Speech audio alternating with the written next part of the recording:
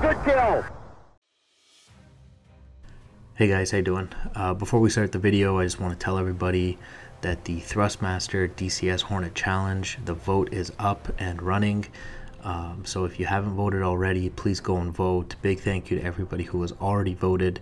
It's definitely a close race, so if you haven't voted, definitely head over there and vote. I will put the link in the comment section and the video section below. Okay, let's get started with the video, guys.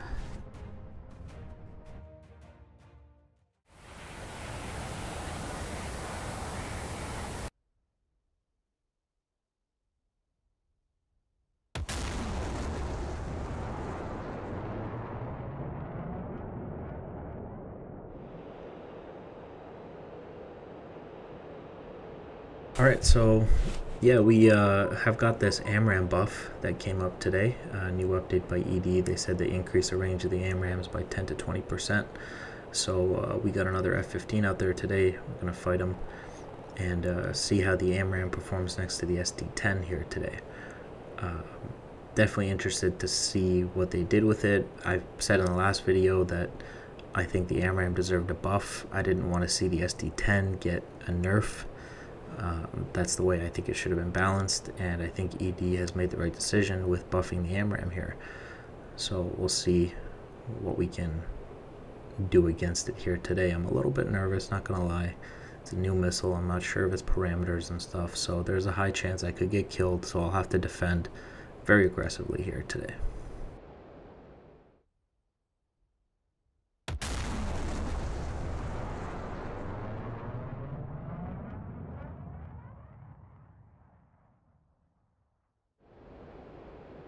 Should be picking him up on radar. Oh, there he is.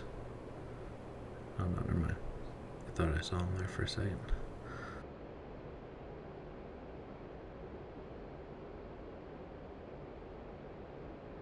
So we'll go ahead and IFF him here. We picked him up on radar, and he came back as hostile. So we'll go ahead and lock him up. And upon locking him up, you'll see on the HUD there, he's already in range. And we're about 40 nautical miles in the 40s, which is significant for an SD-10. So I'd like to see the AMRAAM matching that or just slightly beating it, because technically the Charlie is supposed to be a further range than the SD-10. We're going to continue climbing here, and just before we fire the missile, we'll pitch up 15 degrees right here and Fox 3 away at him. That'll loft the missile, so we'll get better range out of it. Here we go.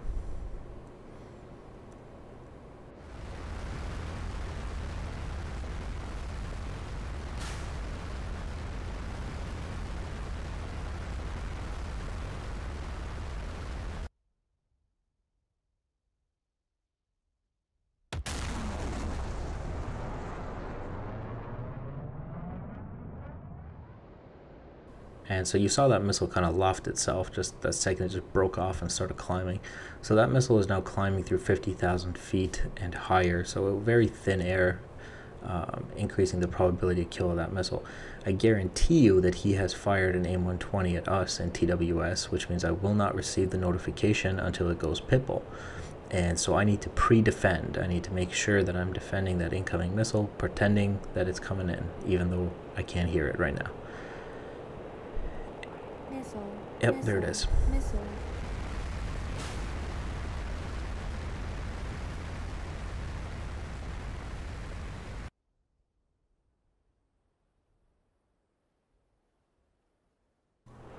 So we brought the nose up there and gave him another missile. Just a second thing for him to worry about at a lower altitude, because he's probably going to defeat that first one if he just dives down really aggressively. We got an incoming AMRAAM here. It's making me a little nervous, because it won't go away. Okay, I think we beat it. It's behind me. We're good, we're good. It can't catch up at this point. And so what I'm going to do here is recommit and hope that I can pick him up.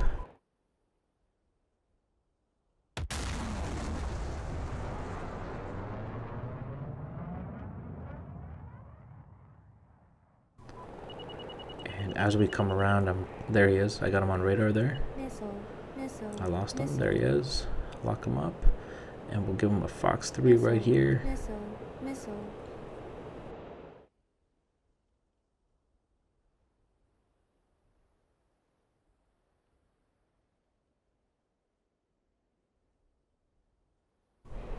and we're going to pull hard and defend any incoming AMRAAMs that he may have fired. We are well within the abort range, so defend very aggressively. You always want to keep your speed high in these BVR fights. Speed is life. If you're slow, you're gonna die. And so we're gonna climb and hope that maybe his AMRAAM doesn't follow us up here.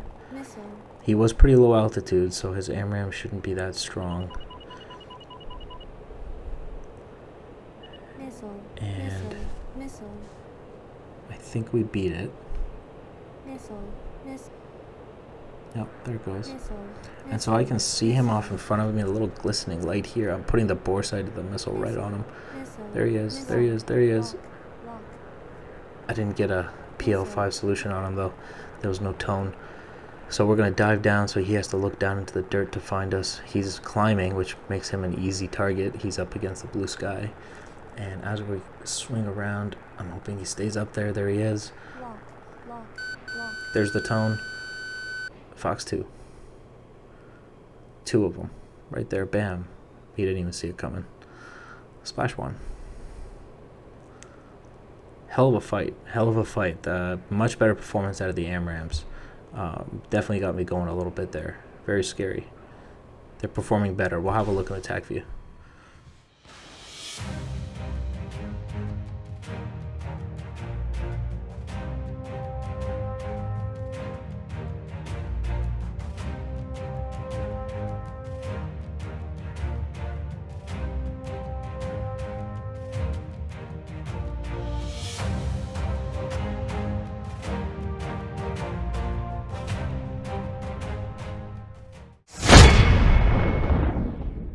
Alright guys, so here we go. This is our video. If you don't see the JF-17 on your attack view, it's because you need to upgrade to the attack view beta 1.8.2, and then you'll be able to see it. And also let me know what you think of the background textures here. We usually have a lighter color.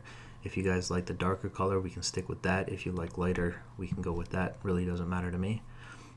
Just let me know what you like. So, in this video, the important thing to note here is that I believe the SD10 has received a slight nerf, and its drag indexes are slightly higher, so it's a little bit slower. And the AMRAAM today received a buff, and it's displaying ranges about 10 to 20% more than it did in the past. And I believe a month from now, they may put out some new guidance for it, so it might become a significantly better missile. And I really hope they do that, because the AMRAAM needs some love. It is terrible. It was terrible. It's performing a lot better now. I've actually looked through this attack view once already, and very interesting behavior from the AMRAAM. Much better. So here we are. We're climbing. He's climbing. He is sitting at 39,000 feet here, and we'll switch back to me and go to him. And so we're at 50 nautical miles, and we'll go ahead and fast forward just a little bit. You can see him do a really aggressive climb here. He's going to climb right up to 50,000 feet, and because he's at F-15 with a very nice thrust to weight ratio, he can do that. I can't. I got a nice steady climb going on, and so I'm climbing through 48,000 feet. He just got up to 52, and he fired his AMRAAM. Okay, his AMRAAM was fired at me from a range of 34 nautical miles, which is significantly more than I'm used to an AMRAAM being fired at me. Okay, now I'm aware of this, so I defend the AMRAAM a little bit more aggressively, and I fire my missile at 32 nautical miles. And so mine's off, and I pitch my nose up about 15 degrees and fire the missile, and that causes the missile to loft itself. You can see the missile here climbing through 53 or 54,000 feet here, and I'm going to immediately dive as well, and so is he. And so let's just have a look at the missile speeds here. His missile is sitting at Mach 3, and my missile is sitting at Mach 4.6. Also notice the fact that my missile has climbed significantly higher and is inside a thinner air than his. So you're going to see different Mach numbers. And so you can see my missile's really coming in nicely here. Lots of energy, Mach 4, and his AMRAAM is Mach 2.7. So not a crazy matchup. The SD10 still appears to be kinematically superior to the AMRAAM. However, you have to consider things like countermeasure resistance and the AMRAAM's ability to, like the notch window for the AMRAAM is very small. So up close, the AMRAAM is much more deadly than the SD-10 is going to be. And so you can see Angry Owl here, he's doing a very aggressive dive and actually going cold on the missile in order to survive. I've come in and at about 16,000 feet here, I'm going to fire a second missile at him, and then I'm going to defend. This is normally how I would defend an AMRAAM. I would drop my altitude, but I would try to stay nose hot. And so here, I start to defend a little bit more aggressively than I usually would. You can see this AMRAAM still coming in at about Mach 0.9. Still pretty dangerous if I was a little bit higher up, but it's going to be a no factor. And so I'm going to be able to turn back in and try to recommit onto the target here. We're at a separation of 17 nautical miles. He is also nose hot on me. Let's watch these incoming SD-10s. My SD-10 flies past him at Mach 0.85. Let's see just where it was when it was defeated. Mach 0.9. So actually not a terrible difference, right? Like look, Mach 0.84, and it was fired a few seconds before mine, right? And through denser air, and it's sitting at Mach 0.8, whereas the SD-10, which lofted itself very high and was fired a few seconds later, is sitting at Mach 0.86. So not at all a significant difference between the two missiles. So that's interesting. The AMRAAM has definitely been upgraded a little bit here. So this is the second missile coming in at him, coming in at Mach 1.2. You can see that the speed is much lower. This is because we're in much denser air, and also Mach is a function of altitude and temperature and all that stuff. So the higher you are, the higher the Mach number. Okay, it's based on local speed of sound. So that missile is easily defeated by simply cranking away at 17 nautical miles. He fires an AMRAAM. It's coming in nicely at Mach 1.9. I'm going to turn away from it. Going cold against the AMRAAM at this distance is one of the better ways to defeat it. I fire a third missile at him just to keep him defensive while I defend this incoming AMRAAM. And it comes very close to hitting him.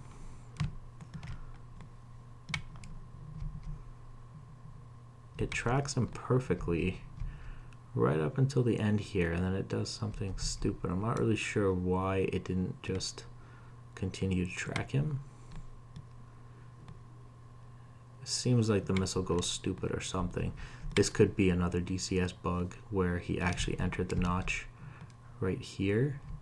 So the missile's actually stupid, but the bug continues to show the missile tracking. So that could be what's happening there. But anyway, he survives that third missile launch. However, at this point, he's fairly defensive, and I am recommitting. I've pulled my altitude up a little bit. That AMRAAM is not able to follow up. And so because I'm higher, he's probably scanning kind of low for me. He doesn't see me coming in. I see a very small speck off in the distance, and I kind of zero in on him. I put it on vertical, and I go to sidewinders, or not sidewinders, what are they called? PL5s for the JF-17. And I just couldn't get a solution or a lock on him. I think it was because of the aspect, because his nose hot, didn't really have anything to look at. That's my guess as to why I couldn't get a lock. There could still be some bugs with the JF-17. And so there he goes. We're gonna merge together. He knows he's merged. He saw us merge, but he loses visual. I immediately drop my altitude down as I see him go up, right? Because he's gonna have to look down onto terrain, and that's gonna make it very difficult for him to spot me. Whereas when I drop my altitude and he climbs, he makes the mistake of climbing, he becomes very visible to me because he's just a little black speck across blue sky, right? So he makes this mistake, and he tries to turn with me, no idea where I am, and he's clearly visible to me. And I'm going to get 2 PL5s off at him. And look at the speeds on this thing. Mach 1.5, 1.6, 1.2. We're up to Mach 2 here, 2.2. Impact of Mach 2.4. He doesn't even see it coming, so no flares. Dead. So interesting fight, better performance from the AMRAAM for sure. Did a much better job of putting me defensive. It definitely was not an easy fight for me. I did find myself having to just throw missiles at him to keep him defensive until I could get close enough. And then once we got close enough, there was a little bit of a luck factor there, right? Because when I came in on him like this, he didn't shoot at me because he was looking, he just wasn't looking in the right place in the sky. So he didn't see me. If he had seen me and fired an AMRAAM, I probably would have been dead. And one of the disadvantages of the JF-17 is the very small, narrow radar cross-section that it can see. It sees a very small slice of the sky relative to the F-15, F-18, F-16. So this is one of the advantages you can use against it. I was actually having a lot of trouble locking them up again in certain situations, making me nervous. So, you know, the JF-17 is definitely not as strong as it was when we did the last video. The NATO aircraft with the AMRAAMs can put up a much better fight. As long as they can get just a little bit closer with those AMRAAMs, it's not even that hard. They can definitely put up a good fight. So, interesting stuff. Really happy to see the AMRAAM getting a bit of a buff. I really think it needed it. Probably even a little bit more. I still see better SD-10 performance, and the AIM-120 Charlie should be performing better than the SD-10, even if it's narrowly. But it is what it is. Alright guys, so I hope you enjoyed the video. Thank you for watching, and don't forget to vote. Helps me out a lot when you do that. So big thanks to everybody who's already done that. If you haven't, definitely check out the link and vote. Alright guys, thanks for watching. See you next time. Bye guys.